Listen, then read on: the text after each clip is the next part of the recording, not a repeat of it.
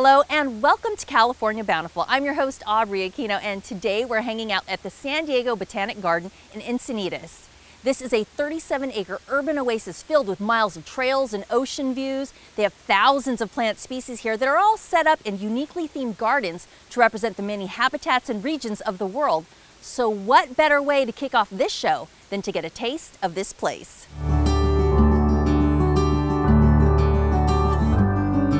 San Diego Botanic Garden is the premier botanic garden for San Diego County and a large portion of Southern California.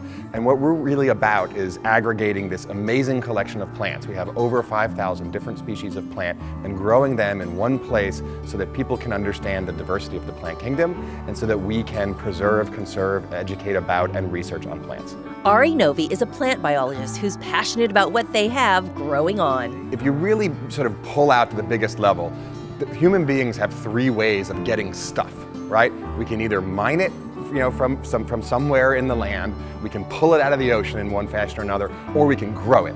And everything that's grown is agriculture. So whether you're growing trees for wood, or you're growing tomatoes for tomato sauce, or you're growing orchids for the beauty in your home, all of this is agriculture. And when asked about his favorite plant? What I always say is that the chocolate tree, Theobroma cacao, which is the Amazonian tree that's now grown all over the tropics to produce chocolate for the whole world, that's my favorite because when you take a kid in and you show them all these plants and you go, hey, this is the one where chocolate comes from, they're like, whoa, now you got me, this is important. And I'm starting to see why I should pay attention to plants. He had me at chocolate, but then it came time to explore even more of the Botanic Garden's deliciousness. Right now we're in the subtropical fruit garden, and the really amazing thing about the San Diego Botanic Garden and any botanic garden is the diversity of plants that we can grow, and that includes the diversity of fruit trees and fruit plants that we can grow here. So this is where we would find things that we can actually eat. Yes, so here we have some interesting plants that you might not otherwise see. Do you know what this is? I think I've seen that before. Definitely looks like a hand, looks like fingers. Yes, it definitely does. This is Buddha's hand fruit, or fingered citron. It is Citrus medica variety Sarcodactylus. Ooh. And unlike most citrus fruit that we grow for the fleshy, juicy insides, this is all rind and pith. And so if you take a smell, it's very fragrant. So it's used to as a fragrance in spaces. Yes, it's used as a zest. It can be candied. It can be put in alcohol. It's used as a traditional medicine, but it doesn't have anything you'd really want to chew on inside. So what do we have on this tree right here? So growing above us is one of my favorite fruits. It's white sapote. I would describe it as very custardy, a very smooth texture. It's like a pear, but without the gritty graininess. Okay, I'm gonna try. So we're gonna try a couple. Okay, great. Oh, you got a couple there. We did. We managed to get a couple. So this is a really great example of one that's not quite ripe. If you feel that it's very hard, not going to be very tasty, you might like a rock. Like a rock, yeah, and about as flavorful.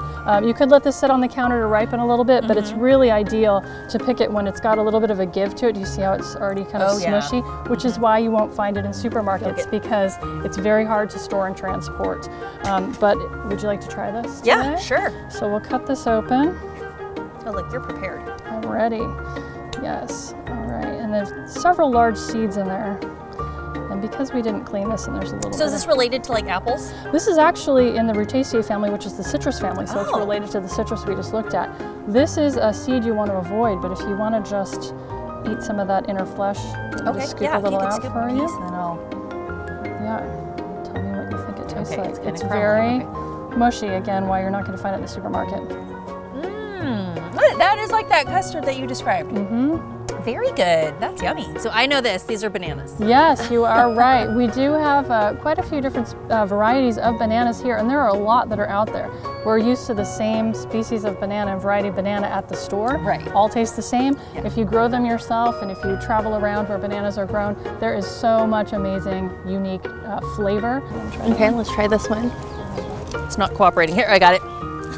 So tiny. All right. Oh, I'm just not my peeling skills. Here we go. Just like a banana. It is a banana.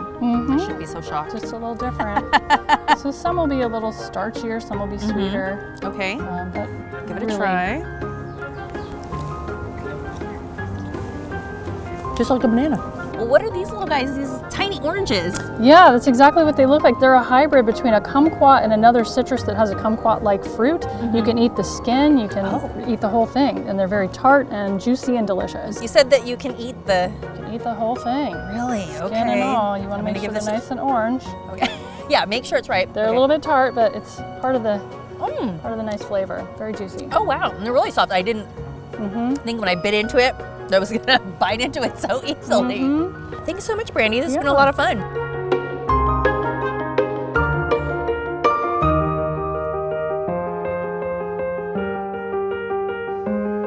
Still to come, we'll dig into some local provisions. But first, they grow beer. We take you to a Northern California farm with homegrown hops. Stay with us. This is California Bountiful. California Bountiful is brought to you by the California Farm Bureau.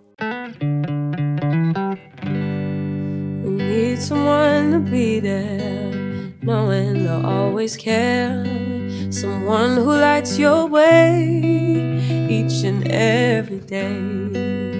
Doing what you love is everything, so we can celebrate the joy it brings. There's so much to protect in our lives. That's why Nationwide is on your side. Golden Sky Country Music Festival coming to Sacramento, October 14th and 15th with Eric Church. All you gotta do is put a drink in my hand. John Party. I'm drinking one. Maren Morris, Parker McCullum, and Jordan Davis, Lainey Wilson, Winona Judd, and more. Golden Sky Country Music Festival at Discovery Park in downtown Sacramento. Passes starting at $10 down at goldenskyfestival.com.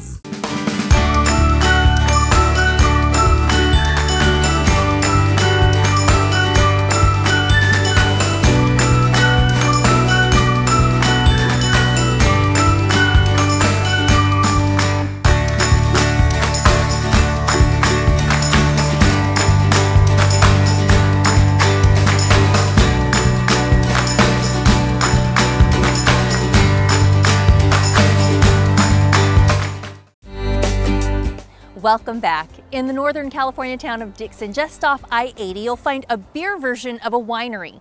Born out of a challenge to grow local hops, they're now brewing the many pints of success. We're in the middle of a hop yard. The hops are asleep right now, so they're not, they're kind of under the covers, but they fill this field up where you can't even see through it later on this year. And of course, they go into our beer. So this is kind of where we start brewing. We start by farming. We grow beer. That's the focus at the Ruhstaller Farm in Dixon, and it's also what sets them apart. You can't grow hops in St. Louis. You can't grow them in Boston or Texas. But the weather, the soil, the access to water, we have a lot of water here, makes it where we can actually grow hops. And historically, this greater Sacramento area was the largest hop growing region in the world. We shipped hops back to the old world, England and Germany. And so, you know, as we got started, we kind of were challenged and then encouraged and inspired to grow hops and to grow beer. We have an opportunity to do it differently. We can actually not just have a physical location that combines all these ingredients and makes beer, but we can actually start by making the ingredients and growing the ingredients. And just like in wine or peaches or pears or milk or anything, or cheese, that product can reflect, you know, we'll borrow a French word, the terroir, it can reflect the climate and the soil and that year and what was unique about it. And what we found is that that's possible with beer, that beer can not just be reflective of the people and the machines, but it can also be reflective of the climate, the air, the soil, that growing season. So it is an agricultural product. It's not just a water-based product that you drink, it's an agricultural product. And you know, it doesn't just stop with or begin or end with hops, but you know, we've used walnuts in beer, we've used lemons in beer. So a lot of the other things that grow in this area can be used to make beer that's unique and truly local, not just, you know, made down the road. Wait, so is it tough to grow hops? It's very, very difficult. It's easier to grow walnuts than it is hops. Hops are one of the most labor-intensive things to grow.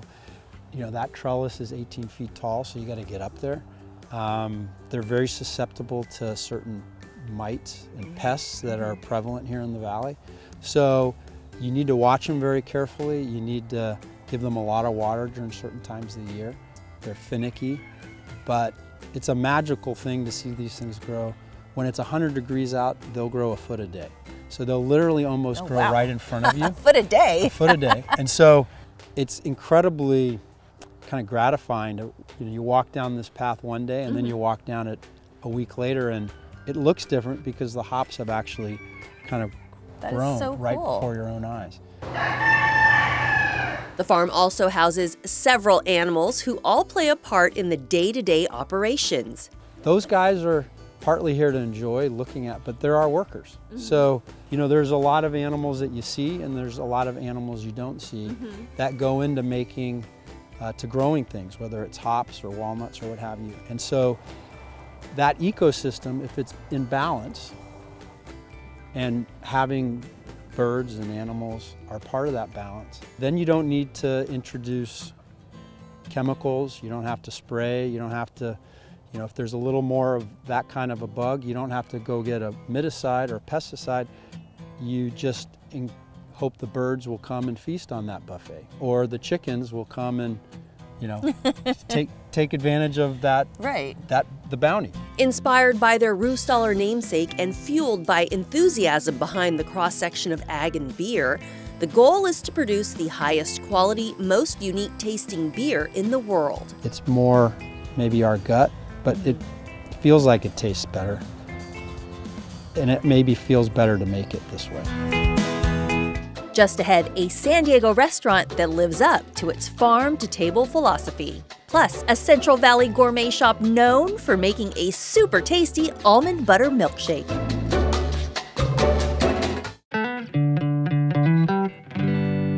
We need someone to be there, knowing they'll always care. Someone who lights your way each and every day. Doing what you love is everything, so we can celebrate the joy it brings. There's so much to protect in our lives. That's why Nationwide is on your side. The California Farm Bureau has protected the diverse agricultural interests in the Golden State for over a century. As part of the California Farm Bureau, you'll add your voice to the combined strength of over 34,000 farmers, ranchers, and families through our state. That means more connections, more influence, and more opportunity to fight for the issues that impact your life. With your support behind us, California Farm Bureau's robust government affairs, federal policy and farm pack, and legal teams work tirelessly to advocate at all levels of government, protecting and promoting our shared way of life. Together, California Farm Bureau and our members are standing up for farmers, ranchers, and families throughout the Golden State every day, working to cultivate a bountiful future for all Californians.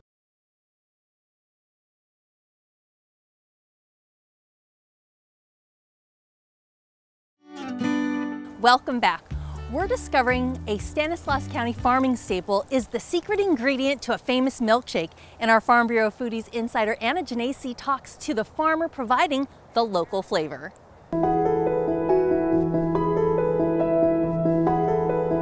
We are at Sperry Ranch right now with Brian. Brian, thanks for having us. So can you tell us a little bit about Sperry Farms and this beautiful property? Absolutely, yeah. Sperry Farms is a fifth-generation farming operation. I own and operate with my brother-in-law, Wes Sperry. He's kind of the science guy and the guru behind the orchard. And like I said, fifth generation, it goes way back into the mid-1800s. There's a lot of rich farming history right here in the Central Valley. This is such a beautiful orchard, and as you can tell, we are like right on the eve of full blossom. And so for folks at home who don't know, what is so special about blossom and the bees and all that's going on in the orchard to produce that nut? Right, this is kind of our opening season for almonds here. So we got the sun out, there's a lot of excitement happening right now, but the bees are in, they've arrived from afar, and these trees in a week or two are gonna be full bloom, full blossom. It's gonna be a total whiteout out here, so it'll start the cross-pollination process. Okay, so maybe folks don't know at home, actually bees travel to California from near and far. They come visit our orchards during this time of year, and while they're here, our almond growers are amazing hosts to them.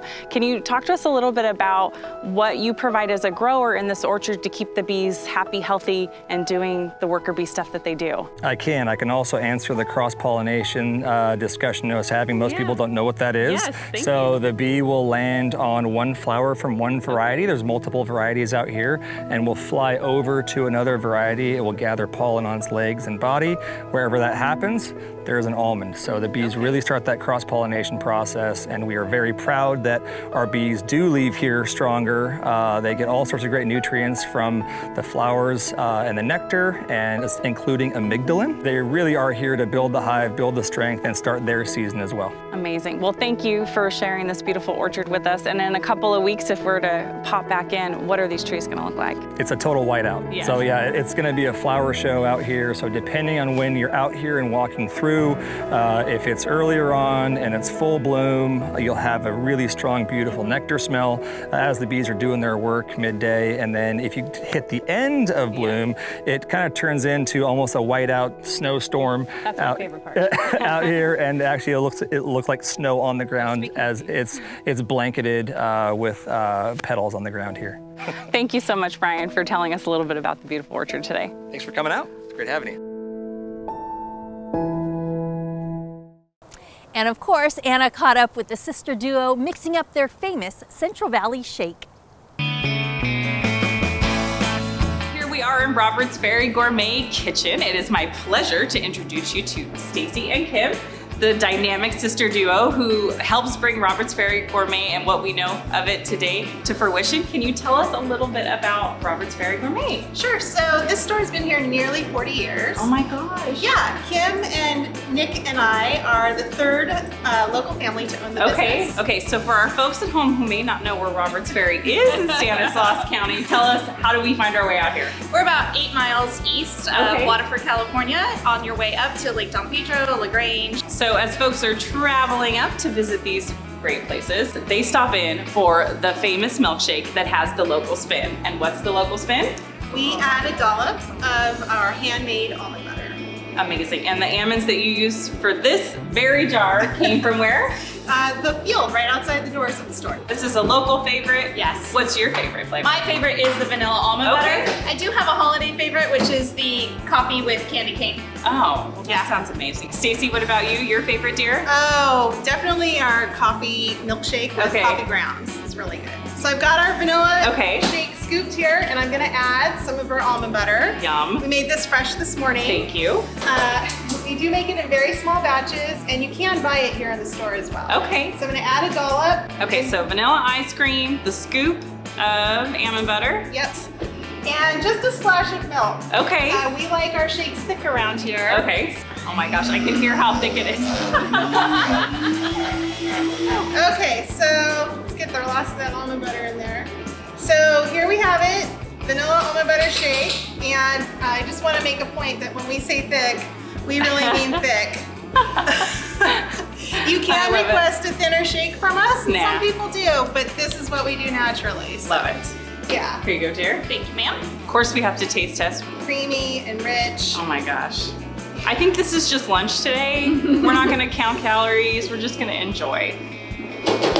Okay, let's see what you think. All right. Ladies, will you join me? Sure thing. Oh my gosh. All right, almond butter, vanilla, milk. Yes. That's really good. Yeah. Super creamy. Yeah. I can taste the butter. Yep. And I think people are surprised that it's not overly sweet. I think they have kind of a sweeter image in their mind when they order it, and it's so just That is almondy. really, here, we're just gonna, like, one more before we... It's for you. Oh, thank you.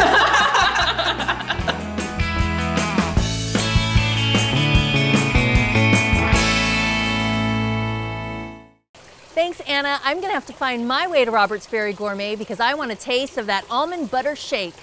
I do love a good milkshake, and another sweet treat I enjoy is honey, because honey is good for you.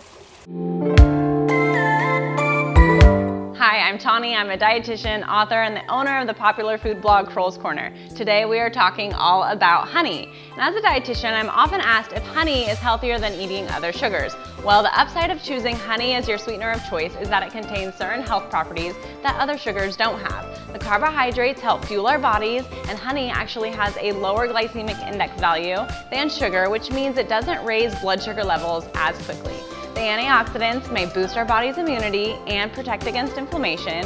And lastly, honey can help improve cough frequency and cough severity if you have an upper respiratory infection.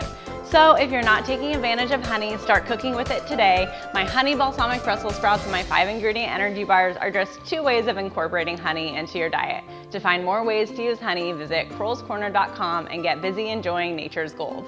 We're not done yet. Straight ahead, we're going into the butcher shop and getting to the meat of our next story.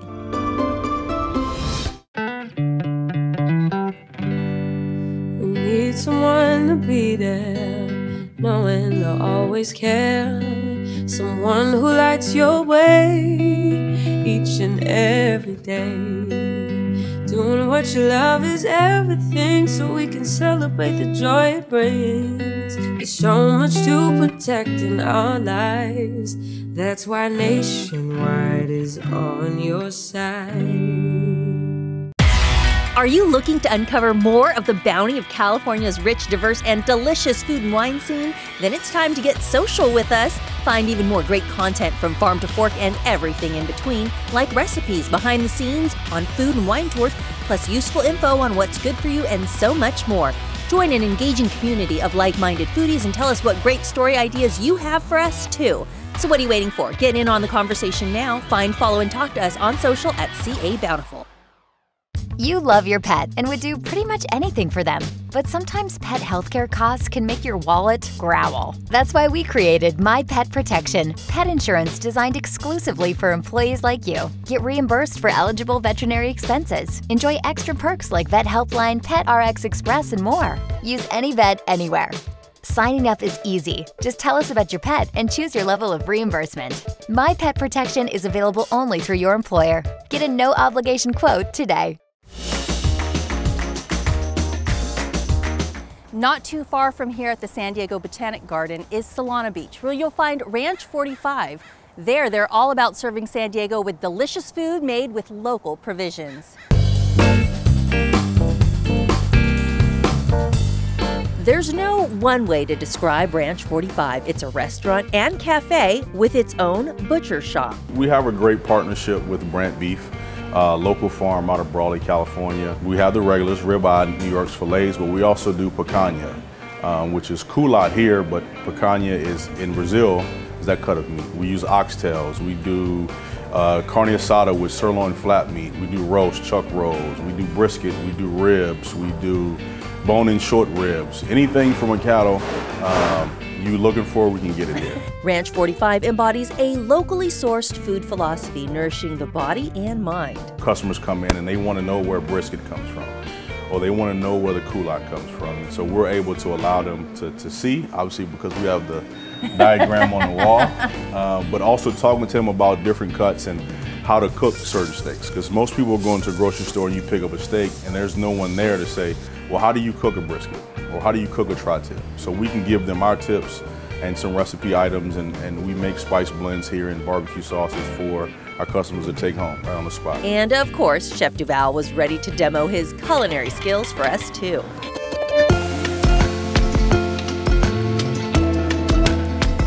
I chose to make some oxtail stew today because I think cooking food from the home, and I think every chef has a recipe that they're just near and dear to them. And for me, a lot of people draw influence from their moms or their grandmoms. I like to draw inspiration from, my grandfathers So my grandfather's one of his dishes was oxtails. So I love to do oxtail stew. It's a hearty dish. Times have been tough, and we look for bargains, and oxtails are a bargain, especially when you can go to a butcher and get the oxtails cut at the butcher shop. Yeah. And it's a little bit cheaper than having to go and have someone else do it in a big chain grocery store. Well, and different cultures use oxtail in different ways. Absolutely. And so this particular dish comes from your roots, which, yes. Talk about that. So my grandfather's Haitian, my wife's Filipino, so they would typically use curry or peanut butter or fish sauce, but I don't use any of that. I kind of like to keep it traditional with the jerk seasoning that we make in-house. Our regular oxtails, some root vegetables, some brant beef bone broth, and just stew it down with some steamed white rice, and then we just let it go from there. We got brown sugar, just brown in here, and then they'll go down, and this is what will coat the oxtails. Browning the oxtails in the olive oil and with the brown sugar. So these will coat to the oxtails and help the caramelization process. We're gonna use lemon juice to add a little bit of acid to the dish. And so from here, I'll add in the jerk. This is the jerk that we keep in the house. So for people who aren't familiar with like a jerk spice, what is that? It's a Caribbean spice that has Scotch bonnets, green peppers, ginger, soy sauce, some fresh herbs, some garlic, and it's just a spicy, earthy, different type of sauce that you can use on oxtails, you can use in chicken, you can use it in beef, fish. We can just add in our root vegetables. We have carrots, some English peas. We'll add in our bone broth. Once this is going, we'll let this come up to a boil, and then we'll let it simmer for about an hour and a half, 2 hours, just until the oxtails start to pull away from the bone. Okay. And so we're done here. Wow. And so typically, you can serve with white rice, pigeon peas and rice, pasta, whatever you like. It's a stew, so it's really up to you. And you want to get these little oxtail, the bones in here, because there's still meat on these bones. All right, well, I'm gonna dig in then. How can I do this gracefully? You can. I know. I'm trying.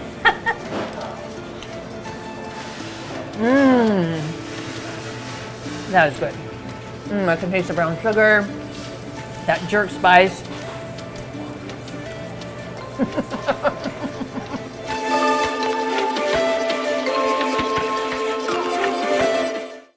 Yum. Chef Duval certainly knows how to throw down in the kitchen. So good. Well, that's going to do it for this episode of California Bountiful. Thanks for hanging out with us here at the San Diego Botanic Garden. And remember, you can always find us online at californiabountiful.com. I'm Aubrey Aquino. We'll see you again next week for more bountiful stories. Until then, take care and have a great week.